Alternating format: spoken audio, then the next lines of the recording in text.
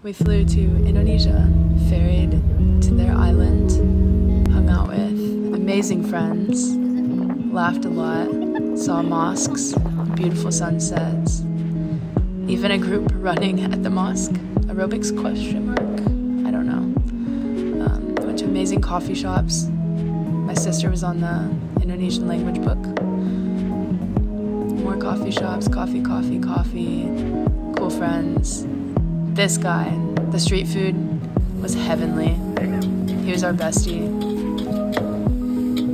We swam a lot and hung out. It was so fun. We even went to this one ramen shop that we had all the ingredients and made our own ramen.